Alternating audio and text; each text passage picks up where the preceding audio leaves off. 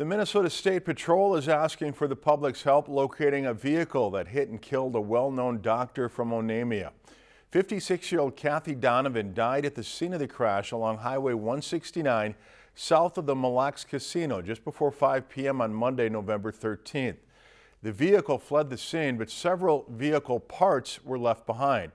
State Patrol investigators are asking anyone who was traveling on Highway 169 between Onamia and the casino or nearby on Twilight Road between 4:40 and 5 p.m. on Monday to call them.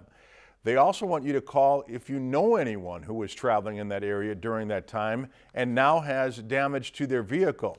Investigators are also asking anyone with a home or business in the area to check their security camera footage and upload any video that may be helpful to the investigation.